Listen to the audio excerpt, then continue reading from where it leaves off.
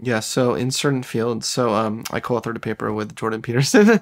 Wait, what's that? Have you heard of Jordan Yeah, Peterson? yeah. What did you wrote a paper with him? Or? Yes. Oh, wow. In where we showed when I was in grad school, he was a legendary creativity researcher. Never saw that trajectory. I know. I didn't see that coming.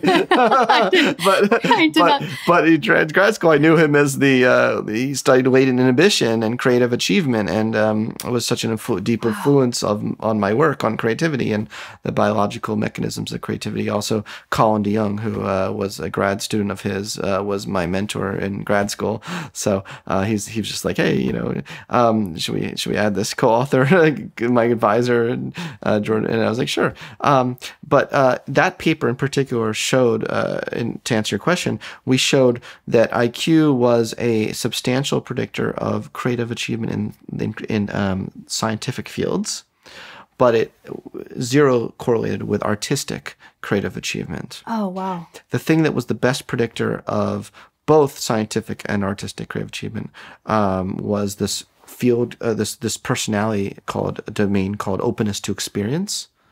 But you could actually break down the different facets of openness to experience, and you found intellectual curiosity was a better predictor of the art of science, scientific creativity, whereas more like raw openness to experience, like how open are you to your experiential world and your emotions and aesthetics, beauty.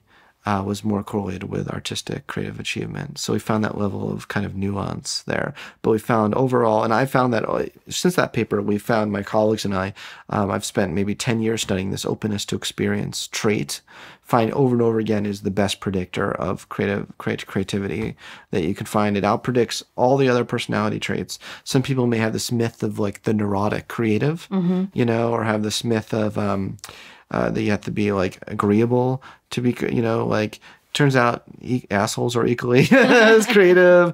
Neurotic people do not have an upper edge. Don't have an edge. I don't know. Upper edge. That's weird. I always make up new things on the spot. If you just phrases. Say it with conviction, I'll buy it probably. It's all good. Really openness to experience was like a super duper predictor. So what you're saying is there was a spectrum of creativity. Absolutely. Yeah. We looked at creative achievement. Again, Jordan and Shelley, his student, Shelley Carson, did a great work in creating the Creative Achievement Questionnaire, which I've used a lot in my research, which allows, I think it goes beyond this kind of maybe some more subjective versions of tests of creativity, because you can actually put quantifiable, I've had this many publications in peer-reviewed journals, if it's a scientific domain, or if it's in the arts, I've been recognized for my accomplishments publicly, and you can look at different levels of creative achievement. And we looked across 10 different domains, from dance, to humor, to scientific inventions, to cooking, we were able to differentiate between these different things. But IQ was irrelevant to artistic creativity. Isn't that interesting? It is interesting. Yeah. Kind of frustrating. Why is that frustrating?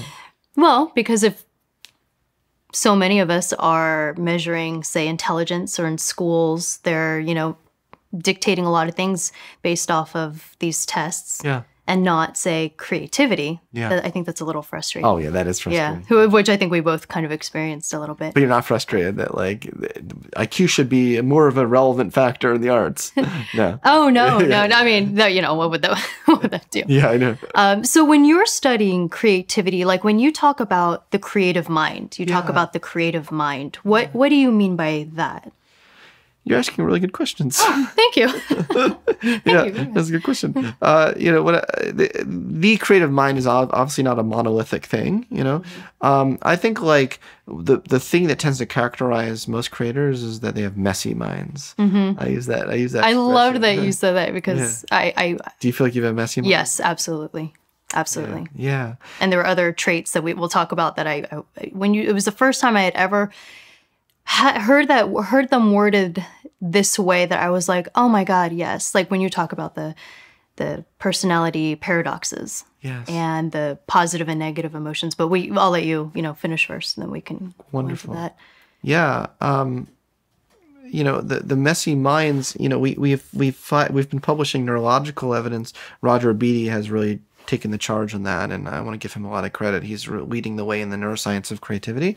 And we've been publishing papers showing that creative individuals are better able to traverse these different brain networks that in most people are segregated. So for most people, they either are very good at like focusing and concentration, or you're a daydreamer, flighty kind of person. But creative individuals are able to be very adaptive and flexible in toggling between these different brain networks. So sometimes they're really good at just letting anything enter their consciousness and kind of entertaining any possibility, even the most politically incorrect ideas. And then sometimes they're able to hone in more on a particular idea and explore it. So they're really quick at going back and forth between these different modalities. This research is also accompanying this research is an interest I have in the link between mental illness and creativity, because and this relates to the messy minds aspect, because highly creative individuals at certain states of their creative process their brain scans are indistinguishable from mental patients of schizophrenia. Oh, wow. Yeah.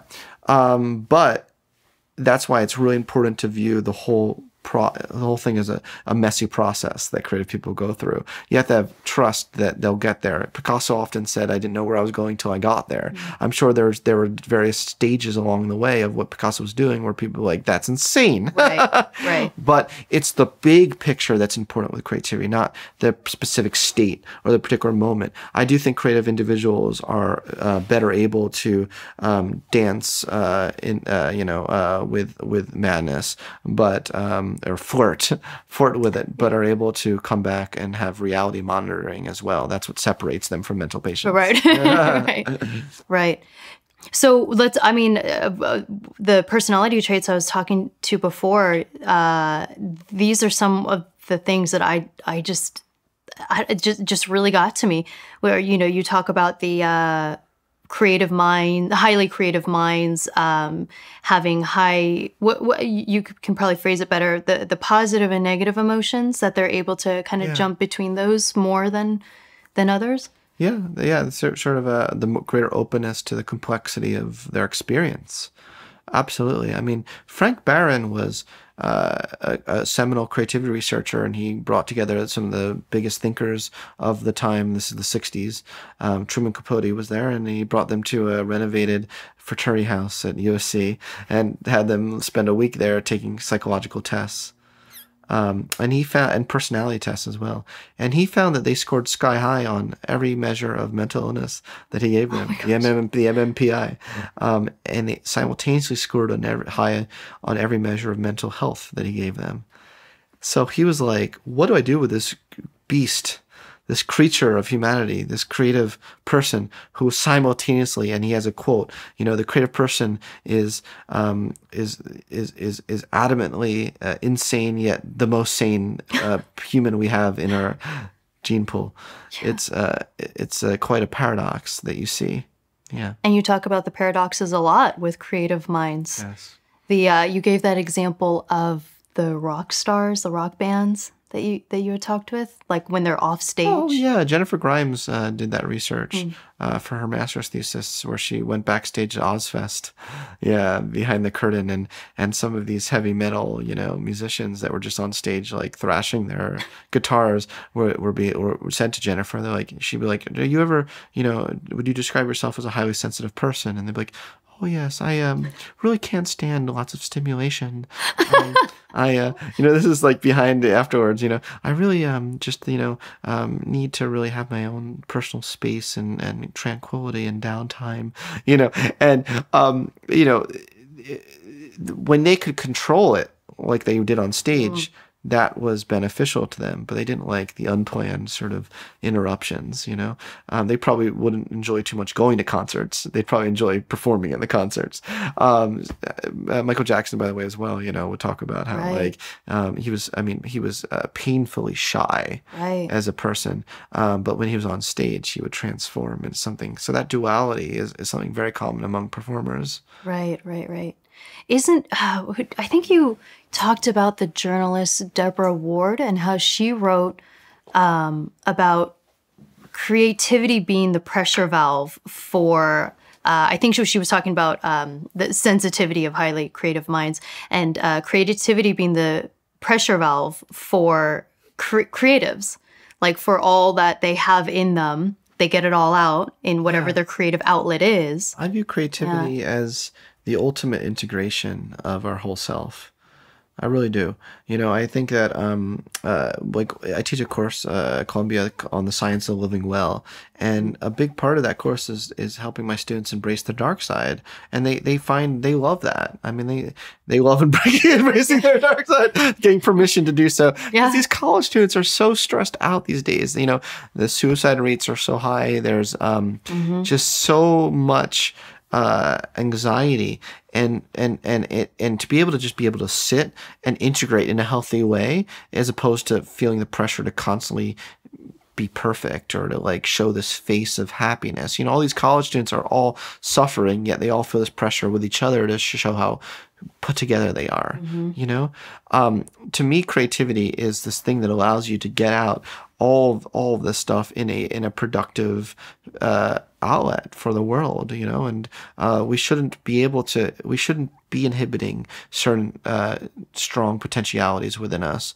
because it'll come out some way. You know, and if we're not controlled or conscious about it, it'll come out in destructive ways. One of my hero intellectual influences, Rollo May, who was a humanistic psychologist, and I consider myself a humanistic psychologist.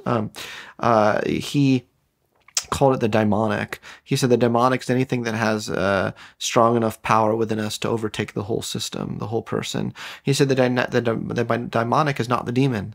You know, it can go either way. You know, Mm. and our daimonic, when it's not well integrated, can lead to